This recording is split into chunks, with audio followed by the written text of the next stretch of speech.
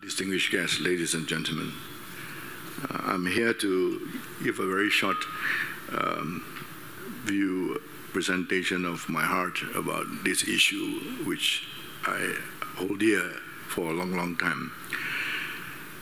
Somewhere during the last 200,000 years, our connection to the planet has been lost. It is more likely that it occurred during the Industrial Revolution and evolution of large-scale farming. Mankind continues to plunder and degrade the lungs of the planet, both on land and in the oceans, with crippling consequences. One of these lungs is the Amazon, where the eastern part of the Amazon has been a net carbon emitter since 2016. That means that the remaining forests are unable to capture carbon to keep pace with the rate of deforestation. Globally, around 15 billion trees are cut down every year. And if we continue at this rate, we risk reaching tipping points and entering dangerous feedback loops. God has said, the Lord made all kinds of trees grow out of the ground in the Bible, it reminds us. And the trees are pleasing to look at and good for food. This is what God made trees for. Some of you have been to my resorts in Pangkolaut, in Gaya Island, in Sabah, Cameron Highlands, or Tanjung Jara. You will notice that every of my resorts has a naturalist. And when you touch these trees, you're almost touching eternity. And we're always teaching these naturalists to tell children, what are these? These are God's oxygen machines. They are made so beautifully. I think if you understand how ugly our oxygen machines are made by men during this COVID period, you understand we could never make anything beautiful, and yet it gives us oxygen. Yet we devastate them and chop them down without any conscience. Resulting temperatures increases are similar to the Richter scale for earthquakes. For each 1 degree warming, there is a correlating 7% increase in water vapor, with exponential impacts and increasing extreme weather events. In 2021 alone, 4 records were broken. It's a stark reminder that global warming is not in the future, it is already here with us now. There are stern warnings from the Intergovernment Panel on Climate Change of code red already on 2021, and more dire warnings published this year about the consequences of inaction and warnings of now or never. Last month, we heard Antonio Guterres remind us, the world is a broken global energy system pending climate catastrophe. Partly in response to the recurring warnings, almost 90% of global economy, at least now, are covered by net zero targets. It is critical to protect forests and meadows on land and also in our seas. They not only sequester and store carbon, but they actually cool down the planet. We may need to focus even more on oceans and wetlands. Coastal ecosystems such as mangroves, tidal marshes, and seagrass meadows act as deep carbon reservoirs. In fact, seagrass sequesters carbon 30 times more than trees. And we have removed quite a lot of our seagrass due to development, and a lot of our animals and all these rare dugongs and all that has also gone with them. So we must remember all of these things and start to protect them again, the mangroves and these seagrass. These habitats cover just 6% of the Earth's surface, but hold as much as 30% of the stored carbon. Oceans produce around 70% of the planet's oxygen and holds 90% of all life on Earth. While disruptive technologies are increasingly being exploited for nature and agricultural-based solutions to support emission reductions, climate change and risk mitigation, we need vision. We need very bold leadership, and we need zealous activism at the highest levels. I suspect very few people at the end of the 19th century would have believed that the horses would almost completely disappear from the streets of their towns and cities and be replaced with automobiles. While horse manure was the problem in their streets then, we today have piled even more harmful pollution than this dung to every corner of our earth. Our future may well be powered by green oxygen and ammonia, small molecular reactors, renewable energy, and electric vehicles, both on land and in the air, I very much hope. It appears that we are moving away from the typical emission reduction purchase agreement format to a more dynamic and transparent ecosystem.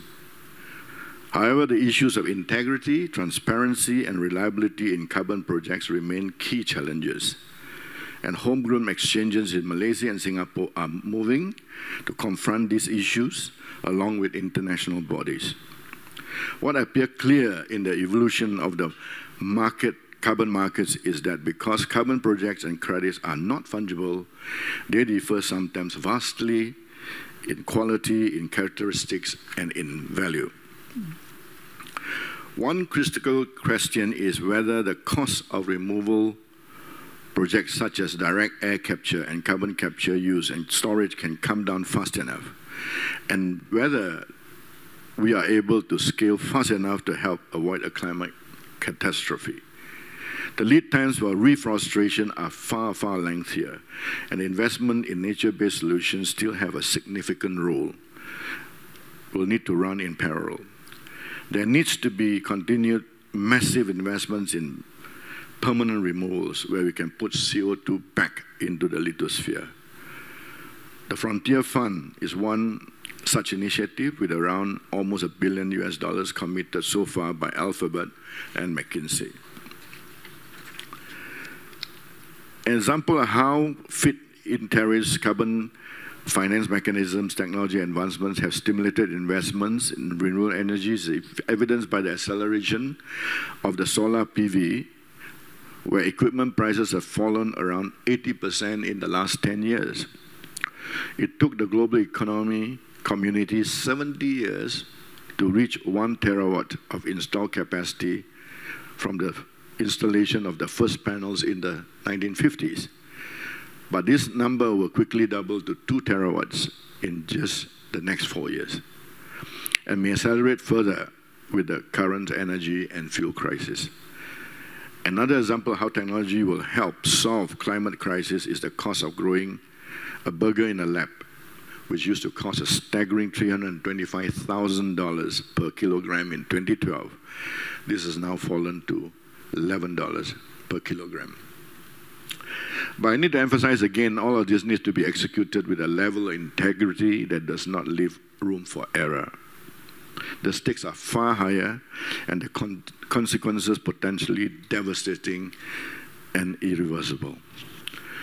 YTL has been in the carbon consulting business since 2007, and when we acquired SV Carbon, and we have remained in this business throughout the volatility of the clean development mechanism era, into the emergence of the voluntary markets, and now into the era of carbon taxes, border adjustment mechanisms, and targets such as net zero, science-based targets, and carbon neutrality. Whilst we saw the certified emission reduction certificate prices under the clean development mechanism rise to $20 per metric ton, and in 2012 fall to a ridiculous 99% for just 20 cents per metric ton. The fundamentals look quite different this time, and there will hopefully be less volatility.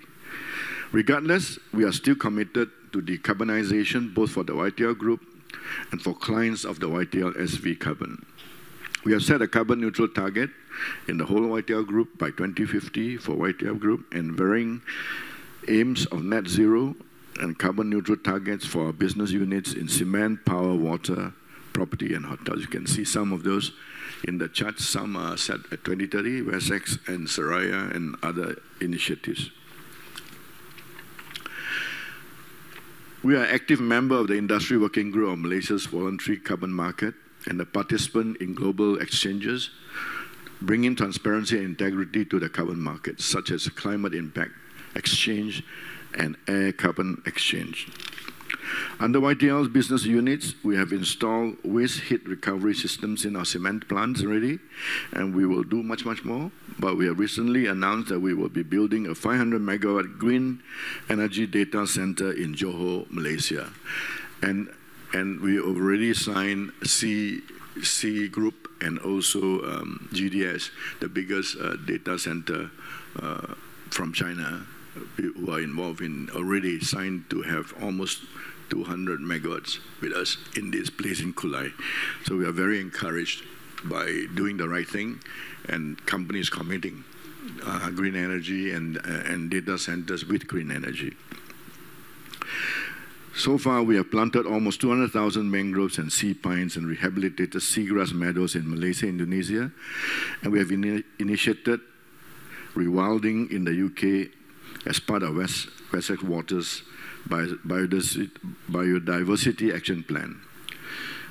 We see nature-based solutions and other removal technologies as cornerstones of a decarbonization strategy and will continue to be part of protecting and restoring nature's precious ecosystem and lungs of planet, both on land and in the sea.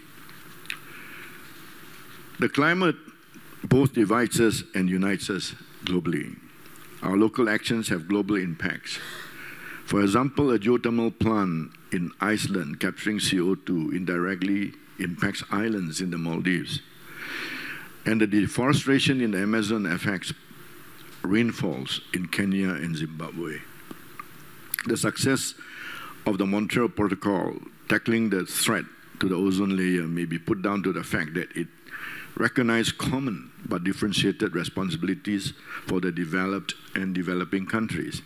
The Montreal Protocol was signed by every country in the world, making it the only treaty ever to be universally ratified, and is a great example of international environmental cooperation. We need to keep our open minds. We need to keep our minds open and our hearts and our borders open. The climate change crisis is creating challenges and opportunities not seen since the dawn of the Industrial Revolution and the advent of the Internet. And we need innovation, creativity, and bold vision. But what we need most of all is action. Winston Churchill reminds us, however beautiful the strategy, you should occasionally look at the results. And when it comes to climate change, we know that the problem is, we know what the problem is, we know what the solution is, and we have the market mechanisms to guide us there. All that remains is the strong will and the conviction to dedicate our time and resources to implement them with integrity, with science-based approaches, and with faith.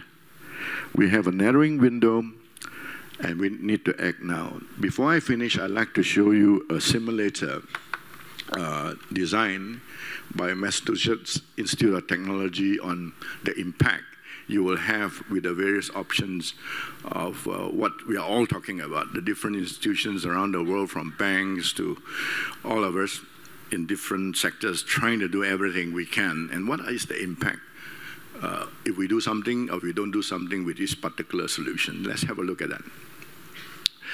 First of all, I think a lot of people talk about coal. Banks don't want to finance coal anymore, and let's reduce coal and let's not subsidize coal. In fact, let's put a very heavy tax on coal. Now, let's do it.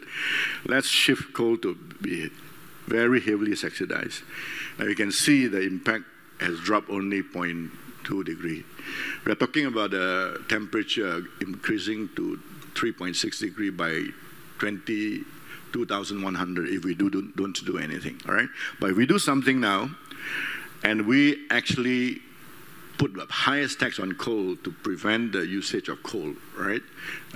Now, it will impact, as you can see, the needle moves, but not that much. The next thing being talked about is we invest a lot on the renewables. A lot. Let's subsidize renewables, all right? Let the government subsidize renewables. So let's put renewables to the max. You can see the needle moves only 0.1 degree. If every government subsidizes, all right, first put a high tax on coal, and then subsidizes renewables to the max, we will still only drop by 0.1 degrees. It's still, the needle's not moving very fast. In the transportation area, everybody talks about transportation being one of the source of pollution. So, okay, make every transport efficient, from cars to trains to aeroplanes to all transportation equipments to its maximum, including buildings. And what will be the impact? Right? Let's heavily increase that energy efficiency to 100%. You can see the needle still doesn't drop very much. Still doesn't drop very much, right? Let's electrify everything that can be electrified, okay? Which is another big topic today. Let's do that. Electric cars, electric everything, okay? And you can see it drops, but again, not very much. Let's stop deforestation. 100%. All governments drop. It will move again, the needle, but not very much. 0.1 degree. Yeah? Let's start immediately afforestation. Replant every single forest that has been chopped down. Let's replant it to the max. It moves a little bit more, but only by 0.2 degree.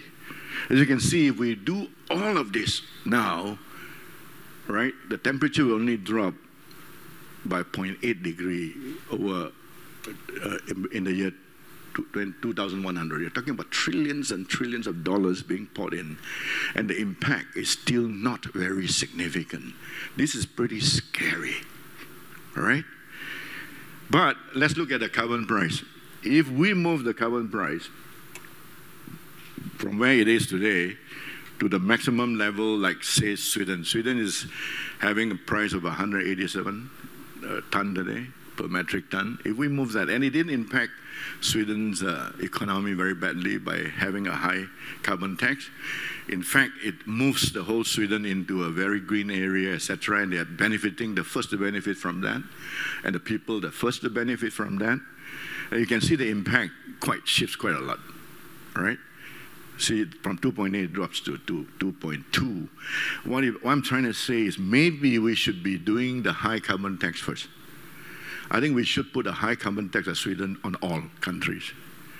Only then would the acceleration of this renewable actually happen. If we do slowly solve all this forestation, deforestation, and take our time, we may not have the immediate impact. The solutions are simple. If the carbon tax can be raised high, and we all live, like we can live in the COVID world, we can live in a high carbon tax world, our immediate children's generation will definitely benefit from that. It will definitely force investment in green investment, everything, transportation, energy efficiency. It will accelerate these huge amounts. Ladies and gentlemen, this is what I want to leave with you. This simulator is available to all Androids. You can go and simulate and play with yourself the different alternatives. What I don't want this world is to be living in a world of naivety and not thinking that they have done quite a lot by stopping forestation and we take time to do it, etc.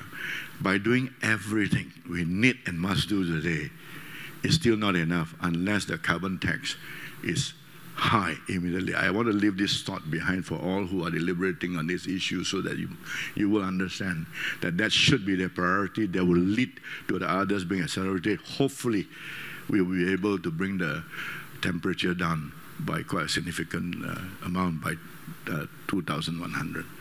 With this, I leave you. Thank you very much, ladies and gentlemen. God bless all of you. Thank you.